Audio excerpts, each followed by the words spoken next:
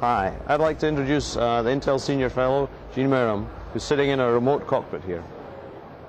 Hi, I'm Gene, and I've actually had the pleasure a number of times of flying on the Concorde, and this is right now the closest I've come to duplicating that experience. I'm sitting here in the Hermes shuttle, and I'm looking at real time at screens that are showing what's going on upstairs about 3 floors above me, and high resolution screens, wimax capability. I have a control rod here, and I can actually manipulate the control surfaces of the craft that's upstairs, and it is a wonderful experience, and I really would like to be able to get into the real craft and one day to be able to be a passenger. I don't think I could fly it, but I'd certainly love to be a passenger and go all the way up and look at the Earth the way that I looked at it from the British Concorde. It's a real wonderful thing that's being done with the Intel technology to manage all this.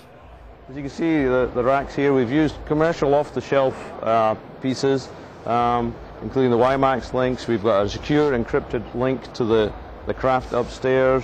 We have data logging equipment here, and we've worked with several of our third-party vendors to install pieces in the craft upstairs so that we can monitor it as it goes to its next stage when we try some high-speed tests at Bonneville Salt Flats.